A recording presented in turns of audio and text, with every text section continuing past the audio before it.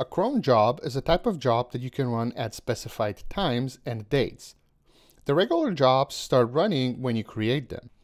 There are essential settings that allow you to control how Kubernetes runs the job. However, you cannot schedule the job to run at particular times or intervals. Running jobs at particular times or intervals is what the CronJob resource allows you to do. The CronJob resource uses a well-known cron format that's made out of 5 fields that represent the time to execute the command. Let's look at a couple of examples of the cron formats. So if we do 1, 2, 3, 4, 5 stars, this means that this job will run every minute, every hour, day, month, and day of the week. Another example would be doing */10 and then 4 stars afterwards. This would mean that we're running the job every 10 minutes because the first element represents the minutes.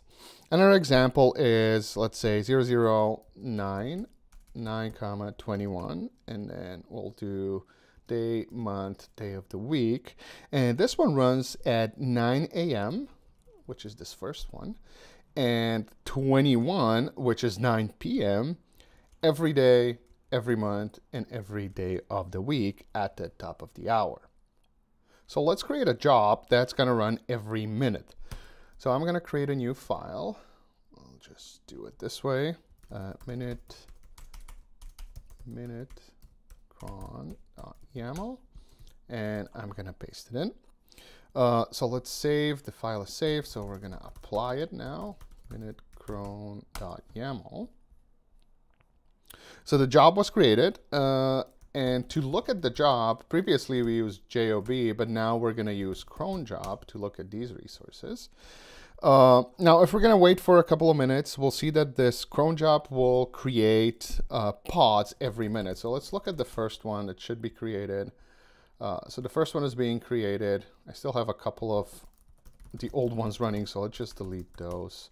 So we're going to do kubectl, get job, and then kubectl delete job. We'll say delete job, failing job, and then sleep on the job. 3 sleeps on the job, and the last one, that was the parallelism one. So this will also create or delete all the pods that those jobs created. So in the meantime, this first pod that was created by this CronJob completed.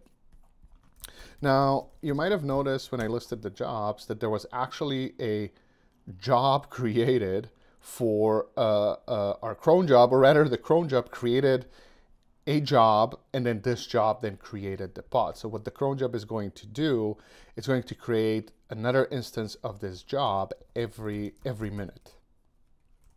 So if you do the get, so this is this second one that got created, and then this one in turn just creates the pod that's gonna, in our case, sleep for 10 seconds.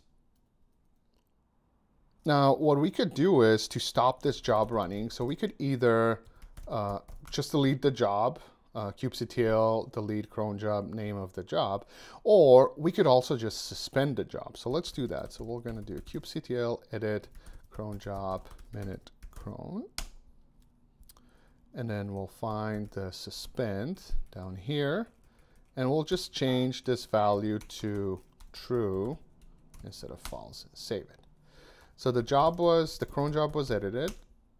So if you list it again, you'll see that it was suspended, meaning that it's not going to be running every minute anymore. Now, if you wanted to go and change it back, you could do the same thing, edit the job, and then change it back so it's not suspended anymore. Now, in addition to the schedule, you could also configure how a CronJob will deal with concurrent executions. So let's say we configure the job to run every 5 minutes. The pod starts, and for some reason, it takes more than 5 minutes to run. So what should the CronJob controller do in this case? Does it create the second pod as per schedule, or does it do nothing since the previous job is still executing? This behavior can be controlled using the concurrency policy setting. The setting has 3 possible values: forbid, allow, and replace. The default value is allow, and this means if the previous iteration hasn't completed when the new one is supposed to start, the allow setting will allow the second instance to run. Setting the value to forbid does the opposite. So the pod that was supposed to start per schedule would not start. Finally, the replace will stop the currently running job and start a new one. Another configuration value that's worth mentioning is the starting deadline seconds. So you would set this in case where you don't want the job to go over the scheduled time. So if the job doesn't start at the scheduled time plus this deadline, it'll be marked as failed. So let's look at this example, and I'm just going to change this existing thing. So deadline seconds, let's set it to 30. And then let's set this to so it runs every 10 minutes, for example. Now, this job needs to run every 10 minutes. And let's say the first job is supposed to start at 2 p.m., which is 2 hours, 0 minutes, and 0 seconds. The starting deadline seconds setting here is saying that if job does not begin by 2:00 and 30 seconds, the controller should mark it as failed.